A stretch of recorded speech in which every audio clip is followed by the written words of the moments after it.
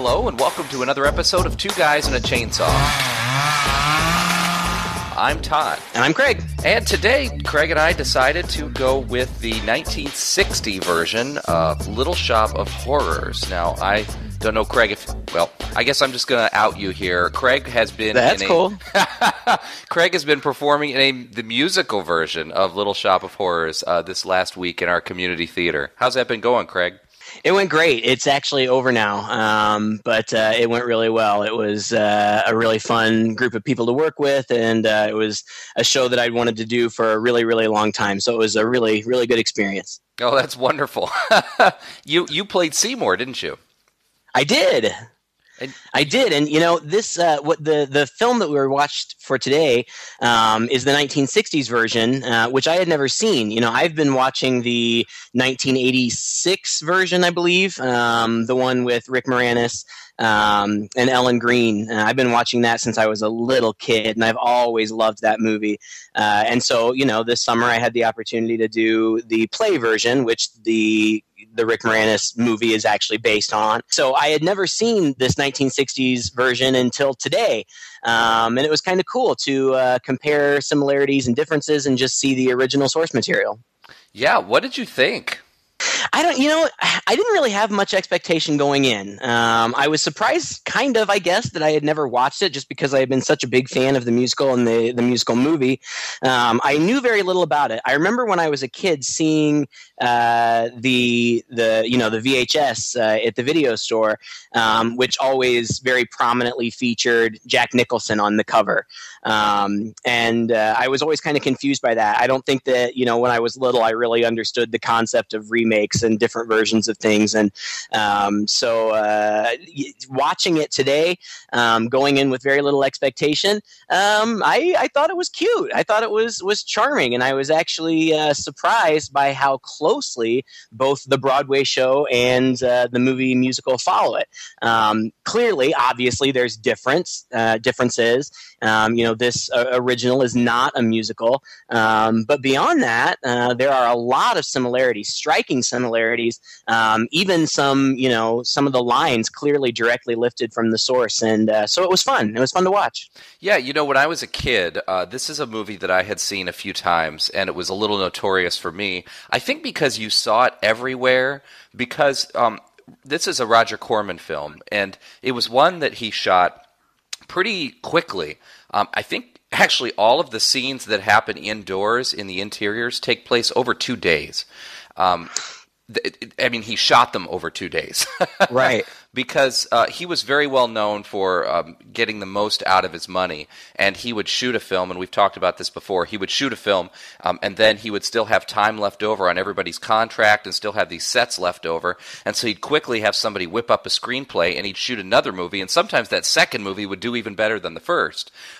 This movie was shot on old sets from another film that he did called Buckets of Blood.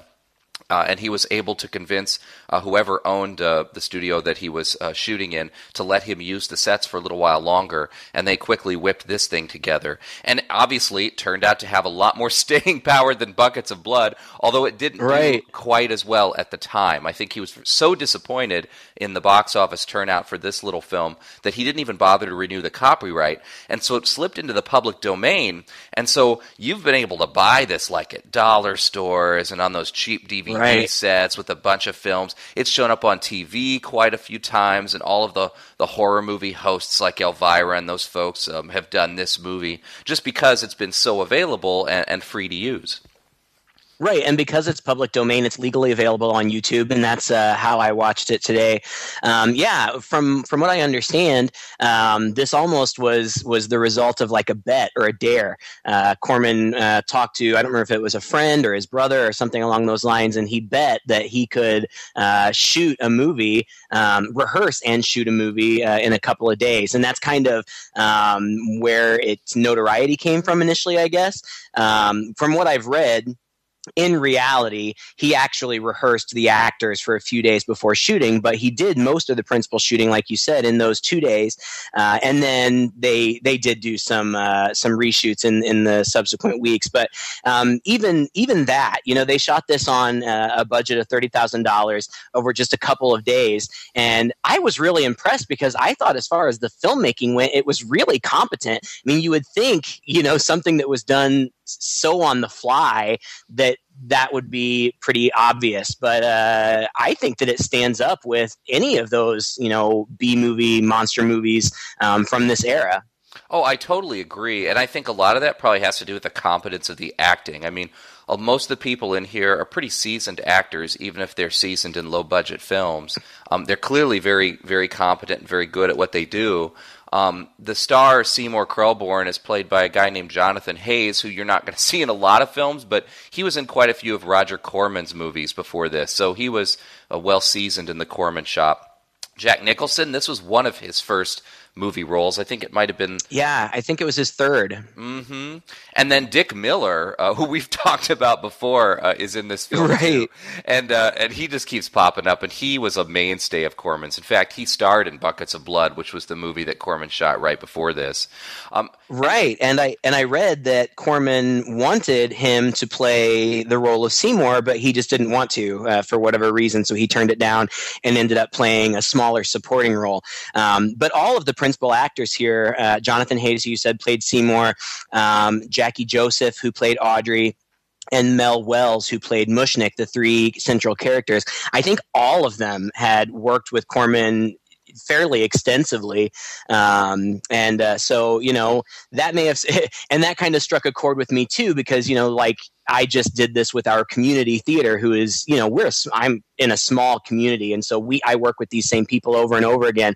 So it was kind of cool to see another group of people who were familiar with one another, who had worked with one another before, and seeing how they could put something together that was really pretty fun and kind of has stood the test of time. Probably for the reasons that you already said, because it's public domain, so it got a lot of exposure, and then also because the musical and the movie of the musical went on to be successful and have a large cult following, and I'm sure that has something to do with why this has kind of stayed in the mainstream somewhat.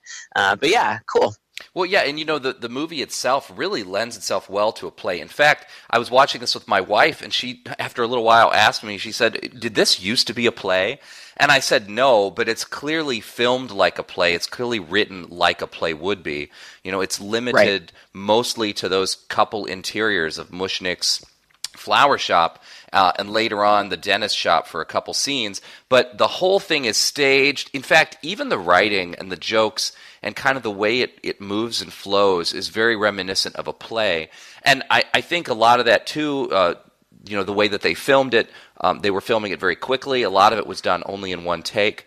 And Roger Corman, even in order to save time, used multiple cameras, which is pretty unusual for a movie. So they had the one setup. The whole set was lit, so they could move anybody anywhere they needed to without having to relight, things for different shots. And then they were covering everything with a couple different cameras at once. So boom, you do a whole section, and boom, you're done. And you can tell in the movie that a lot of this is really one take. I mean, if you're paying attention, there's the continuity between shots. It's obvious that this is just the same take from a different angle, which is really unusual for a movie. But again, when you watch this, you can't help but think, man, this would make a really good play. And clearly that's what those guys had in mind when they turned it into a musical. Right. And it's fun, it's a goofy, we do all kinds of movies. We talk about all kinds of movies, and I think that both of us, like, diversity in horror. This one, it's again, it's filmed in 1960. And so of course it's a really light on any kind of violence or gore. There's very little, if any at all. And it's not scary. What they did is they basically took a horror premise and kind of filmed it as a comedy. And it's much funnier than it is scary at all. And and that's fine. I knew that going in, and that wasn't a concern for me. But the premise is simple and cute, and like they had thrown around several different ideas, I guess, in prepping. They just decided we're going to make a movie. Let's brainstorm some ideas, and initially they had thought about kind of a crazy chef who killed people and cut them up and served them in his food. And, they kind of passed on that idea. At one point, it was going to be kind of a play on a Dracula kind of thing. And eventually, after a night of drinking and brainstorming, one of the writers, said, well, what if we do a killer plant, a man-eating plant? And from what I've read, Corman, who had several drinks at that point, said, that's it, let's do it. And they just rolled from there. Yeah, and again, as you said, it's really cute and it's original. I mean, it's really pretty original for its time. I don't know if anybody had ever really done this. I mean, there were like man-eating plant films. I'm not sure how soon before or after this. Usually they were aliens, that came in from somewhere else and had kind of a plant form.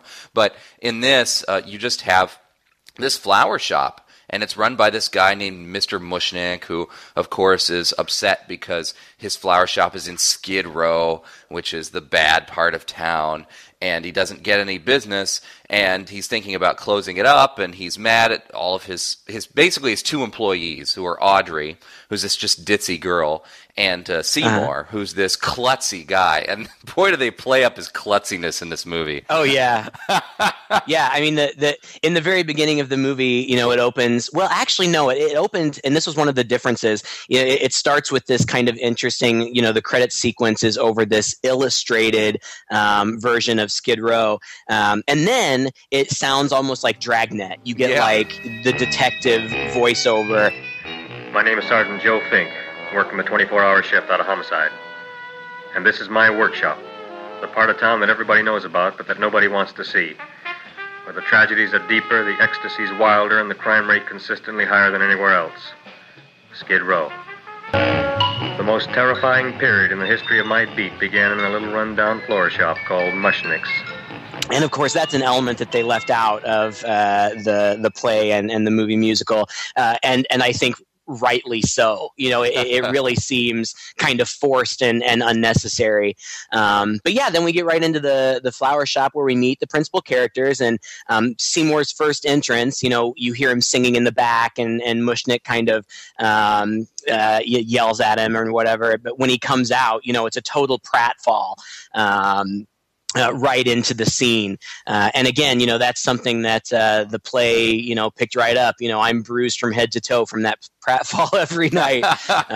But it's cute. And, it's cutesy from then on. Lots of little jokes. I think that, there's quite a few jokes about Jewish culture that I don't even really think that I necessarily got. In fact, they had some problems with distribution because distributors were afraid that people would view it as being anti-Semitic. I didn't see that at all. And Corman said, that was not his intention at all. These were just Jewish characters, and they played into the comedy. But yeah, so it's the little flower shop. It's failing. Seymour is a klutz. He's he can't do anything right. He's messing up flower orders. He's breaking stuff, and so Mushnick fires him. He says, "You're fired." And Audrey says, "Well, hold on a second. Seymour's been working on this new plant. You ought to take a look at it." And so Seymour comes out with this little, what looks like, a little kind of Venus flytrap looking thing. And it's cheap looking, like it's obviously, just a cheap prop. It doesn't really look like plant life at all. But it's just this cute little thing. And they start talking about it, and it moves on from there. Yeah, the dialogue is so funny and snappy, and that's something that I had forgotten about when I was a kid. I think because a lot of these jokes just went right over my head. As a kid, I really wanted this to be a horror film, and I wasn't looking for the comedy, and I didn't find it. But man, as an adult, this comes at you in spades, and that's again why it feels so much like a play. It's just really funny, snappy dialogue, and I've got to give credit to the writer here. Charles Griffith, who, this wasn't his first rodeo. He actually wrote most of what he wrote were Corman films. A lot of them, some of Corman's most notorious ones. And I love the part where Seymour, Bushnick's talking to Mrs. Shiva, who keeps coming in, and that's another Jewish joke. This woman keeps coming in, buying flowers for these dead. Oh, so and so died, and so I've got to get flowers. And now it's like his only customer is this woman who just needs flowers for a funeral that's happening every other day. And and I apologize if we have Jewish listeners because I know so little about the Jewish culture. But from what I understand, even the name Shiva is kind of, I think, a Hebrew death ceremony, kind of maybe the equivalent of a wake or something. And yeah, every time she comes in, it's somebody new in her family has died, and it's just a running gag. And there are lots of running gags like that, and they play well. They play funny. Oh, Dick Miller's character who loves to eat he gets the flowers just so he can eat them, which is insane. He goes from being this guy who is going to be the star to this weird bit part, but it's so cute. I don't know. It's just kind of funny. It is cute. Every now and then he pops in, and he's kind of the guy in the scene who makes little comments, and he's the one who actually comments. He says, Mr.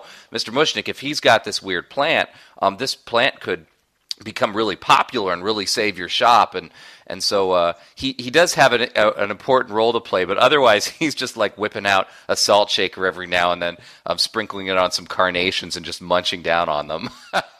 Right. And we have, like you said, we've talked about Dick Miller and his Roger Corman connection a bunch of times. Which version of this did you watch? Did you watch the original black and white or the colorized? I watched the black and white version. Okay, I had every intention of watching the black and white, but the transfer that I was watching was really blurry.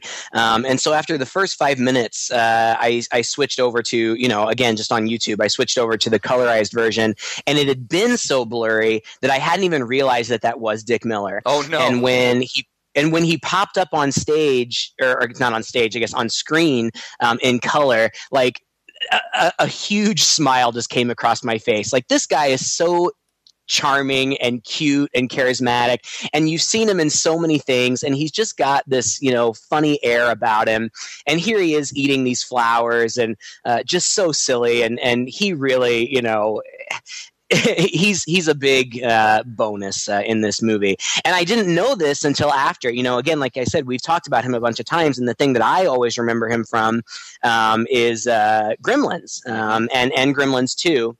And after the movie, when I was, looking at some research and whatnot, I saw that Jackie Joseph, who played Audrey, actually played his wife in both the Gremlins movies. And again, it was just a connection that made me smile and, really brought back memories from my childhood. And that was a lot of fun too. Well, this movie's just filled with a lot of hilarious, almost goofball jokes. Seymour then goes home, and we are introduced to his mother, who's this invalid who is kind of a hypochondriac, obviously feigning sick most of the time, but really she just wants Seymour to get him her tonic, which is really just so she's really just an alcoholic who's drinking this tonic with like 90% alcohol. Is that in the musical version? I can't remember. No. In the musical version, Seymour is an orphan.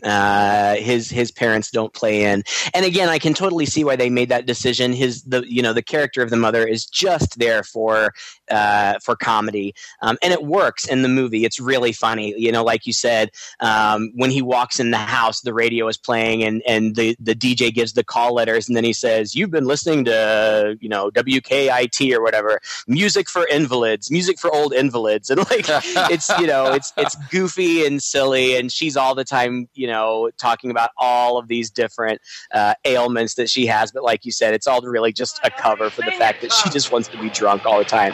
Have you no sympathy for your poor mother? Laughing at her and mocking her illness, and she's got one foot in the grave? Oh, I didn't mean it. Oh, you never mean it. Oh, come on, look at my tongue. A tongue's a tongue, Ma. They all look the same to me. Oh, did you stop at Dr. Mallard's and get the results of my tests? Yeah, he said there's nothing wrong with you. Oh, not Dr. Mallard. He's one doctor I thought would tell the truth. He said you should be playing fullback for the Rams. He wants me dead.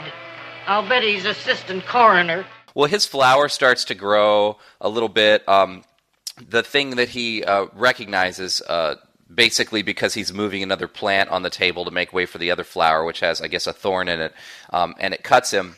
And the plant opens up a little bit and clearly is moved by the blood. It wants the blood. And so he's like, you need blood. And so he starts to squeeze some of the blood out of his finger into the plant. And then it cuts to what we only know is a few days later, because Seymour's fingers, every single one of them are bandaged. Right. And he's been feeding the plant, and the plant's been growing because he's been feeding it blood. But of course, he hasn't been telling anybody. The only thing that's been happening is that Mushnik's been getting more business because the plant's become a little more notorious. And there are a couple of characters, so I was also trying to remember if they were in the musical. The character of the two high school girls? They're not in the musical, but they're combined into a different character, just a customer. And all of the little stuff that they do, these girls, they come in, they're impressed by this strange and unusual plant, and then Mushnik says something like, "You would like maybe to buy something." Well, we don't have any money, except $2,000. But that's just to spend on flowers. So we don't have any of our own. Isn't that a drag? You got just $2,000 just to spend on flowers? Mm-hmm. That's right. Who died? The Chamber of Commerce?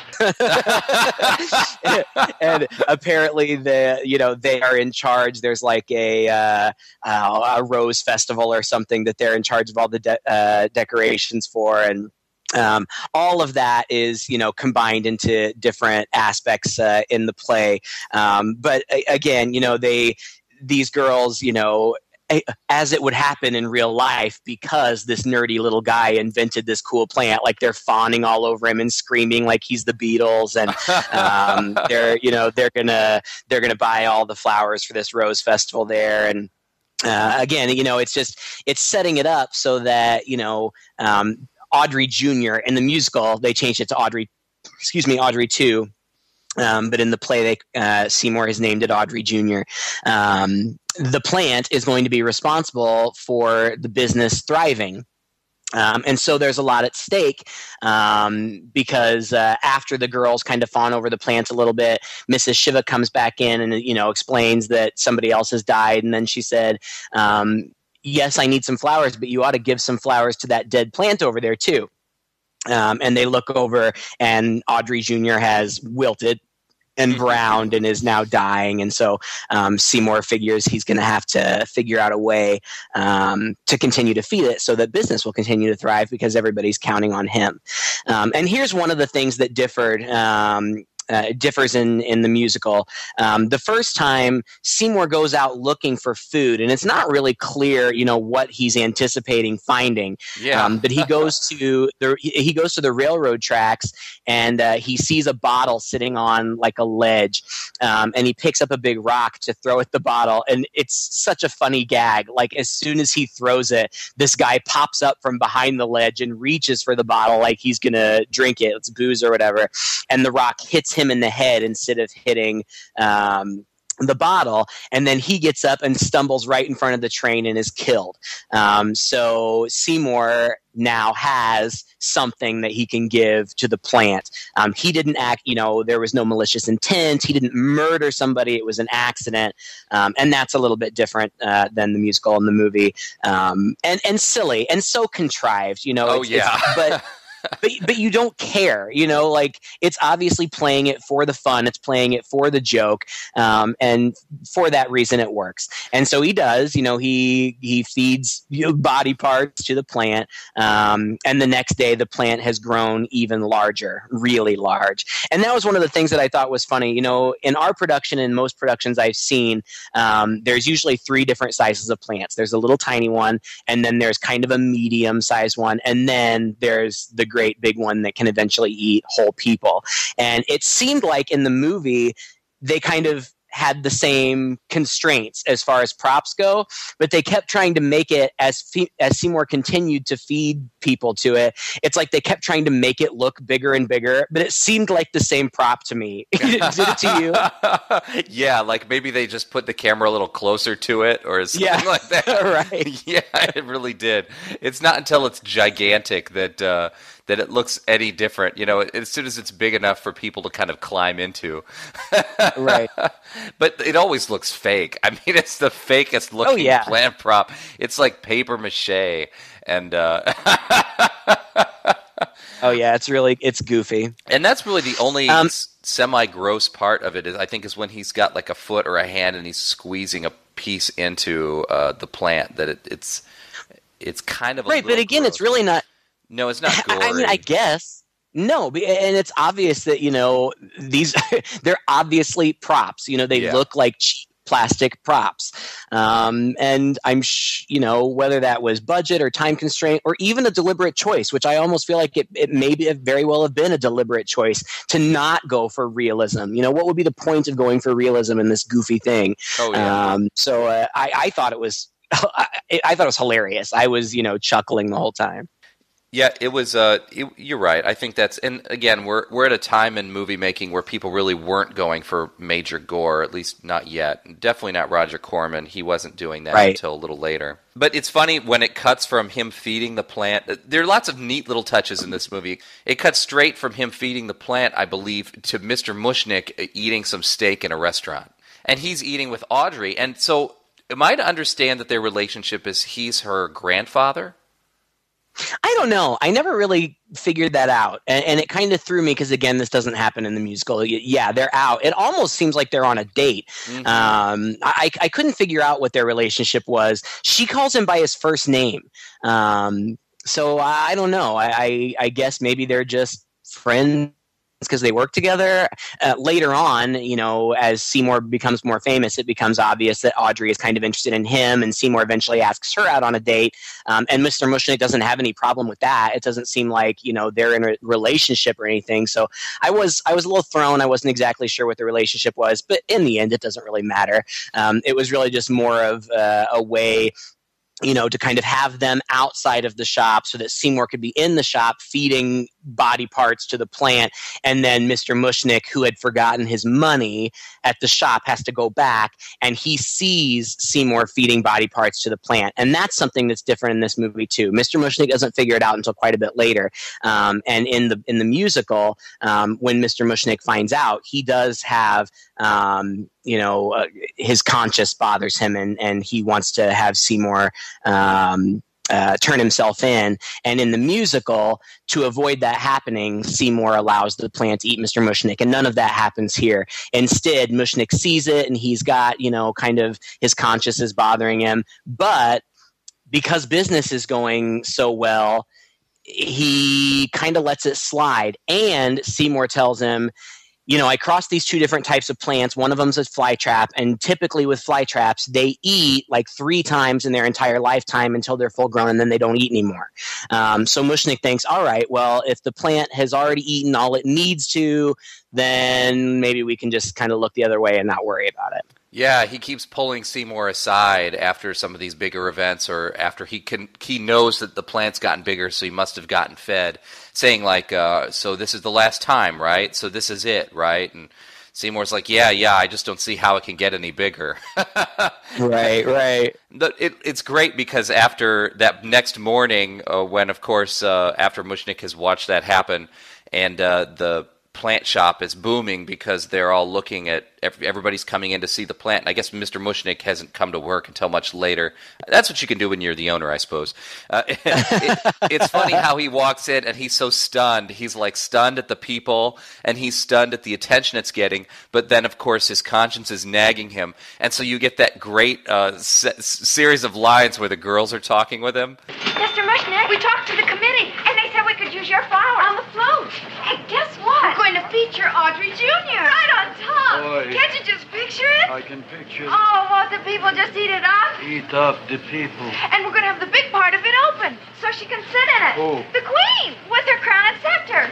She'll be so cute. Oh, you could just eat her up. Eat up the girl. Oh, there's Seymour! Oh, Which is just so funny. It's such a funny image. And they're so excited. It is just so stupid that they would be so excited about this big, ugly plant. But, God, they are funny. It is an ugly plant, too. It's hard to believe anybody's getting excited about this thing.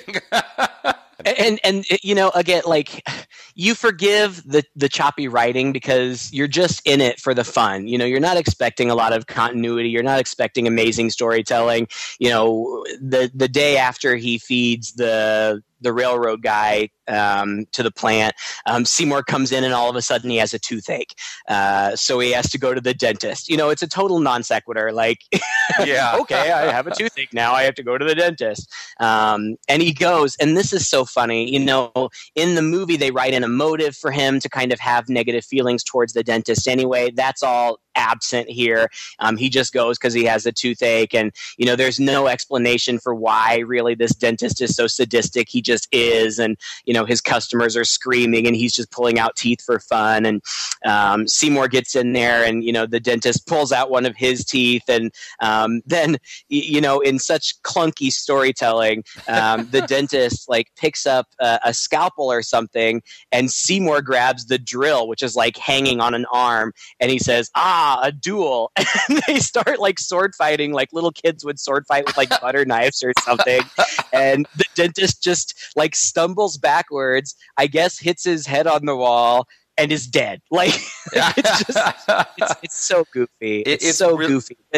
It's really dumb. It's almost so goofy, and it's so dumb, and that's why it's funny. You're just laughing at how ridiculous it is, and I thought it was cute. Well, they're really going out of their way to find people. Either the people who are going to be fed to the plant have to be people who deserve to die in some way, like the dentists, or it's a total accident that they were killed, and that Seymour's not actually going out and killing them. Even in the musical, they kind of do that. I mean, he goes to the dentist with the idea that he's going to feed him to the plant, so he's going to kill him, but he can't get up the strength to do it, and it turns out the dentist kind of kills himself with the laughing gas. Right.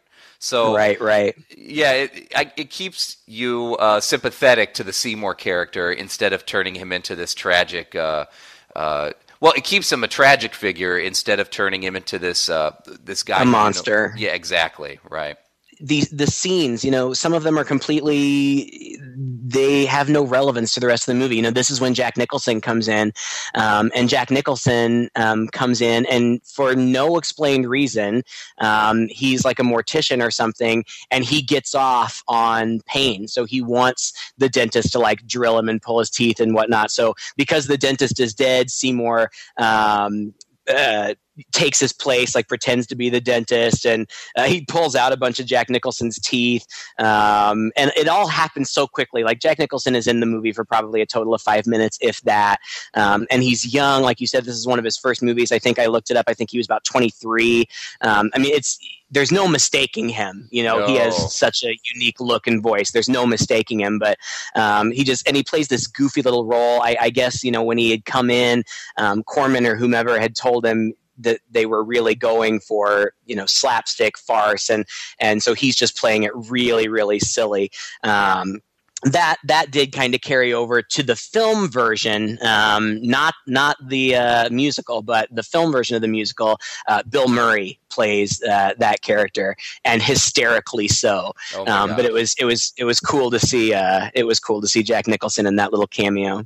Now, I can't remember how it is in the 80s film version and the play, but I was watching this with Jack Nicholson. I just couldn't help but think, man, this would be a much more effective scene if he wasn't playing it up so much at first, because part of the comedy in this is this tension. Okay, Seymour's got to cover for the fact that the dentist is dead, so he's playing the dentist, but here's a patient coming in who's expecting dental work, and so it would have been a little bit of a better scene if we didn't know the patient was weird until Seymour was sort of forced into this awkward moment of having to drill, and then we find out, it's okay because this guy's weird and he gets off on pain anyway.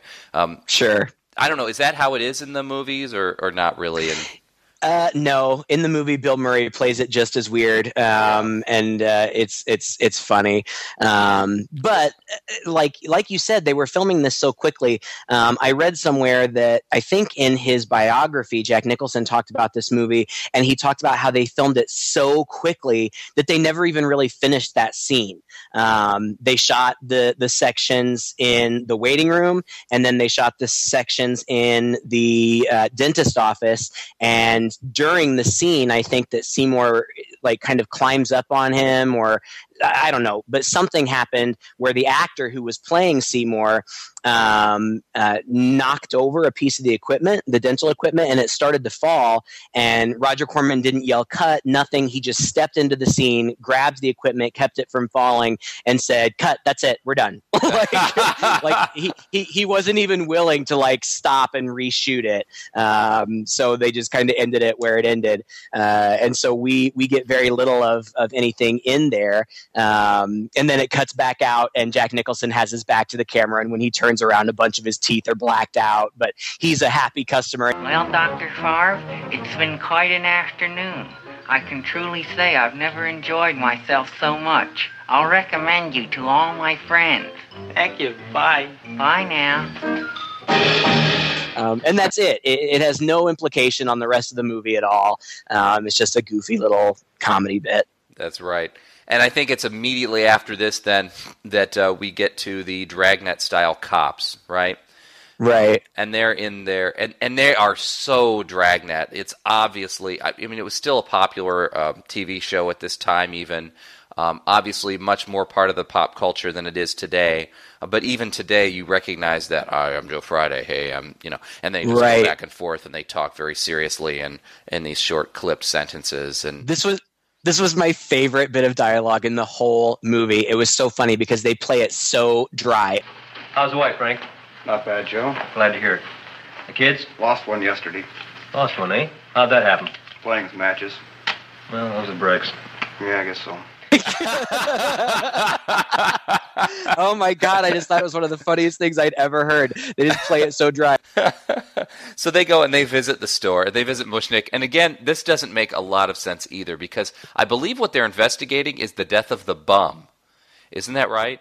And the dentist both, yeah. Oh, okay. Because Seymour, I thought, cleaned up pretty good after the death of the bum.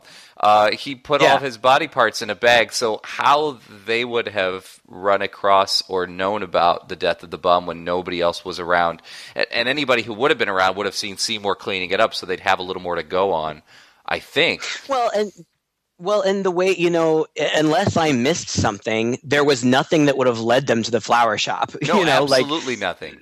There was no connection. Not that they had any kind of lead or whatever. It's almost like they just stumbled in there because there were a lot of other people there.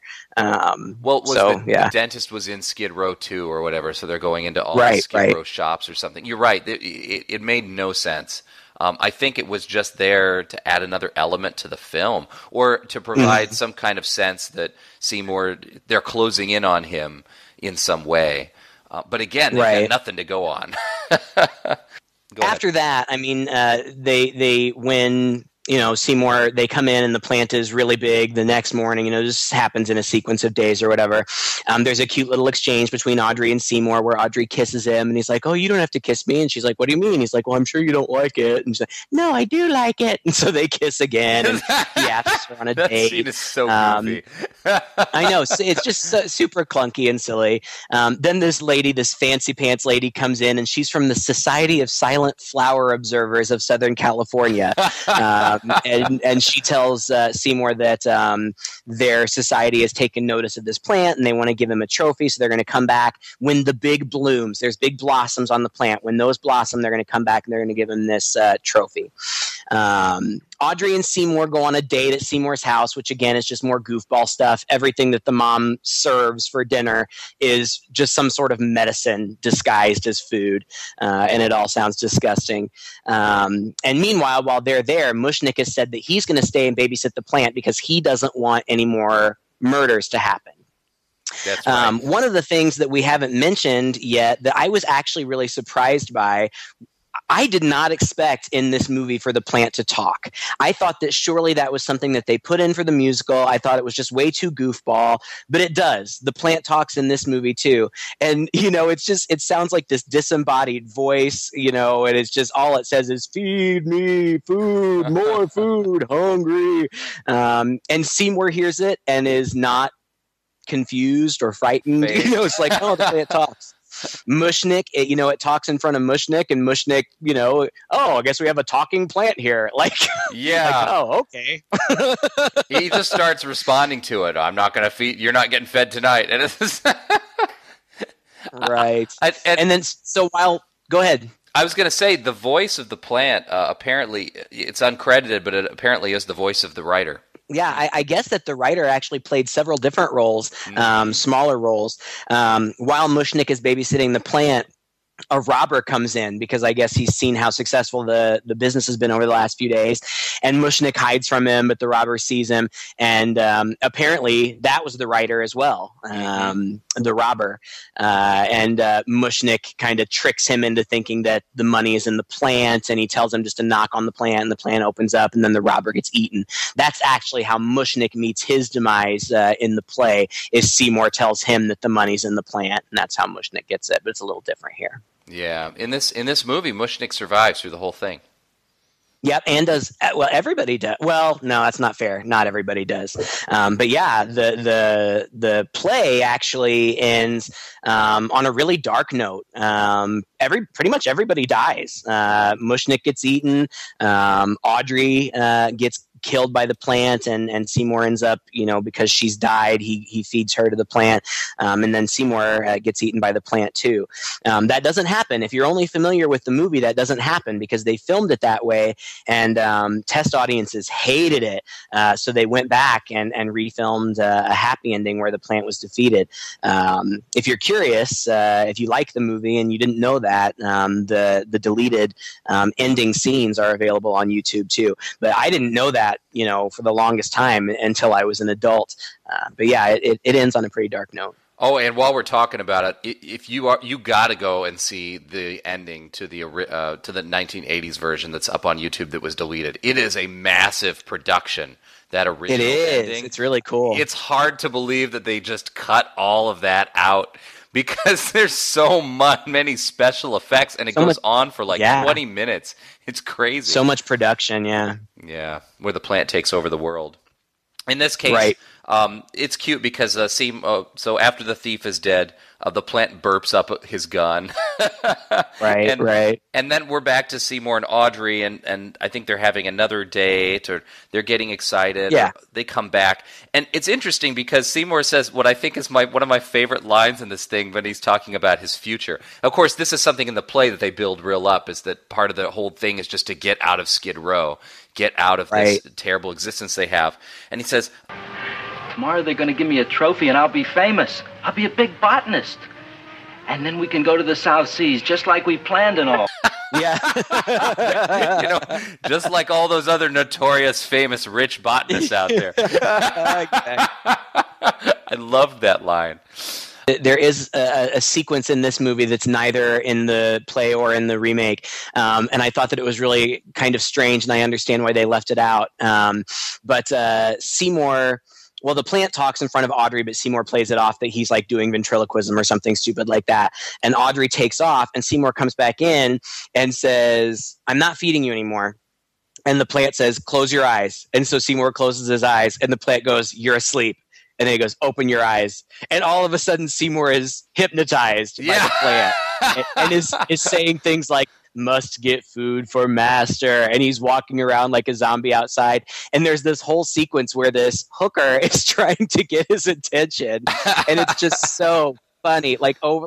He just keeps walking by her, and then he'll be walking along and she'll appear somewhere else, and she keeps trying to get his attention, and eventually she does, and he thinks that she's trying to volunteer herself as food when really she's trying to volunteer herself for something very different. But he says something like, my place or yours? And she says, I don't care. And he says, well, we'll flip for it. But he says, I don't have a coin. She says, we'll flip something else. And so he picks up a rock off the ground and spits on one side of it. Wet or dry? Wet. Which I thought was kind of a risque joke for the 1960s. And so he tosses the rock up in the air, and it comes down, of course, and lands right on her head. And so then she's dead, and he feeds her to the plant too. And that leads up to the scene. It's the morning where the people, the Society of the Silent Flower Observers, have come to give the trophy. Yeah, and for some reason they've decided that it's impossible for them to give him the trophy until the plant blooms.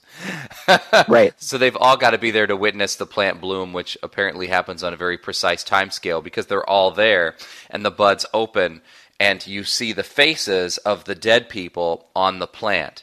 And the cops are there too for some reason. And so they see this and I guess sort of put two and two together. Hey, these are the victims. We at least need to catch the Krellborn kid. And so Seymour takes off running, and there's this extended, excruciating, dumb chase sequence through Skid Row, through all of the weird parts of the city. Suddenly it's nighttime, I guess. Right. I actually thought that part was really funny because I have no idea where they ran and I have no idea where they shot it. But at one point, they're running through this huge tire yard, and it's all these enormous tires, and they're running over the top of them and through them and stuff. When they don't need and to. It made no sense. Yeah. I had no idea where it was, but it was kind of a cool visual. And then they ended up, I guess maybe it was a junkyard or something. They ended up in this place where there were a bunch of toilets, and it was, like you said, it was kind of excruciatingly long. I don't know if they were stretching for time. It's a short movie. It's under an hour 20. But yeah, and it's pointless because Seymour, they chase him around, and then he just ends up coming back to the shop anyway. Well, I remembered, and I don't know if it's just the thought, everything mixing together in my head, but I distinctly remembered a different ending to this movie. I know it doesn't have a different ending, but it's just interesting how your mind remembers things as a kid. I remembered a better ending to this movie. I remembered that because after the big chase scene, Seymour's back at the shop with the plant, and he basically says, I'm going to take care of you once and for all. And he grabs a knife, and he climbs into the plant with the knife. Right? And so the idea is, I guess he thinks he's going to kill the plant from the inside. I mean, forget about hacking it away at it from the outside where it's safer. Right. But anyway, my recollection of the ending was that the Society for the Flower Givers had not seen, none of that budding had happened yet, but he had gone into the plant to kill it, and then the next morning everybody had gathered to see the plant open up, and that's when they saw the buds of the different people who had been killed, and then the last bud that opened was Seymour's face on it. And then saying, I'm really sorry, everybody, and then drooping down. Yeah. And arguably, I think that would have been a better ending. It's almost like they needed a way to get that chase scene in there. Yeah. And so they had to see it before. But yeah, then of course Mushnick and Audrey and Seymour's mom, and maybe the cops. I don't know who else are in there. And the bud opens and it's Seymour's face. Says, I didn't mean it, and the plant wilts. Now, I read after having watched the movie, I just I looked up everything I could on Wikipedia. In the plot synopsis, it says that I guess that the intention was supposed to be that the plant dies, like having eaten Seymour, it dies. I didn't get that from it, but that's it. That's where it ends. They all kind of stand there in shock, and then the end flashes up on screen, and that's it. Movie's over. Yeah, it's kind of abrupt, but it's also silly and very contrived how it gets there. So you're kind of ready for the movie to be over at this point, I think. There's not much else. There's nowhere else it's really going to go. But at least they, kept it a little tragic. I guess it made sense that Seymour died. It didn't make a lot of sense in real life that Seymour wouldn't have just killed the plant, cut it from its stem, or, there are any number of ways besides climbing into it that you could have killed the plant. But right. Now, in the play, they kind of try to rectify that a little bit. He tries to shoot the plant, nothing happens. He tries to poison it, nothing happens. And so he says, you may be tough on the outside, but I'll hack you apart from the inside. And I have to, I still love that movie, the musical movie, and I think that the writing there is really clever, and they really cleaned up some of the sloppier things from the original. But yeah, I mean, I don't hold it against this version, because it is what it is. Yeah. And that's the thing, going into this movie, you have to be ready for goofball silliness. It's not taking itself seriously. It's just for fun. If you're looking for, really well-crafted storytelling, if you're looking for, something sophisticated, you are going to be way disappointed. But if you just want something cheesy, from this era of, B monster movies, I think it's cute. I thought it was a cute little movie. Oh, I'm with you. And aside from the things that we have definitely outlined, where it's contrived and it's cornball and it's silly, I think it actually holds up pretty well.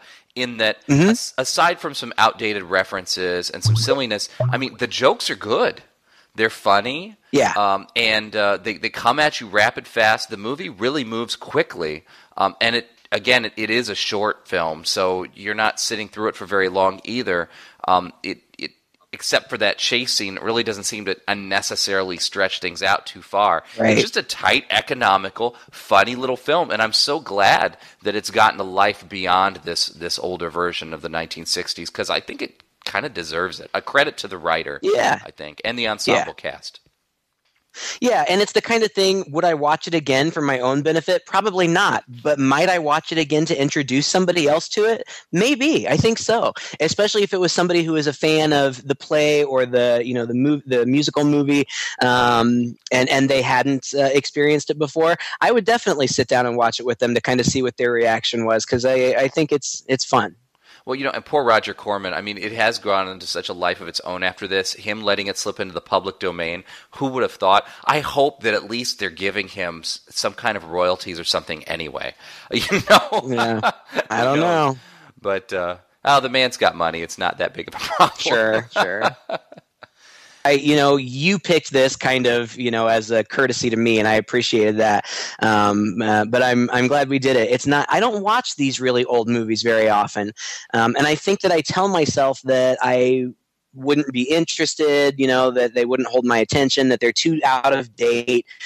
And so I'm glad that you suggested it and that we watched it, because it really is kind of a look back at a time that is long gone.